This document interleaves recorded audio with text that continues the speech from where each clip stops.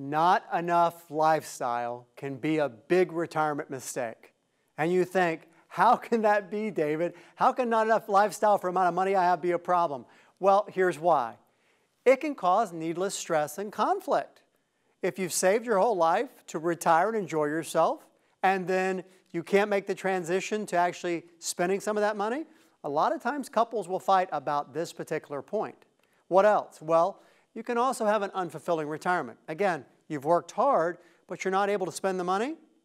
And then the other big one is not being confident to help other people or charities you care about. If you're not sure how long your money's going to last and you don't have enough lifestyle, there's not really a match up there on what you've accumulated versus what you're spending, not able really to do the things maybe you want to do. Now, one thing I want to share with you that is a personal story, and I'll make it quick. I was once on a cruise and I saw a couple at dinner not enjoying what I'm sure they dreamed would be their retirement or their golden years.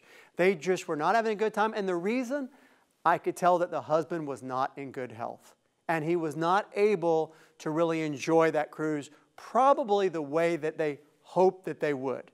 And if they could say one thing to you about your retirement and living a fulfilled life, is that you not wait and that you embrace your retirement and have a plan for spending your money. You build an income plan. You craft a budget to match, because that's one of the challenges is, well, how do I know how much I can spend? You build a plan and you have a budget, and you don't wait, you live. You know what's going to happen.